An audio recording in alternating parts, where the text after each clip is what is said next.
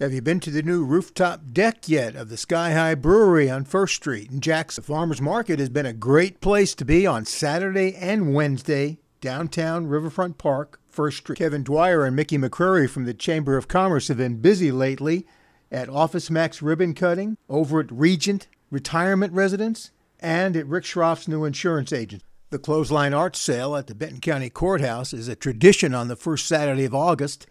It was this year as well. The weather was great. Everyone seemed really interested in purchasing some new artwork. The Oregon State Beaver football team got underway their first workouts at Tommy Protho Field. The first game is only a few weeks away. If you like us, then subscribe to us on YouTube, Instagram, or Twitter. This is Corvallis Tidbits.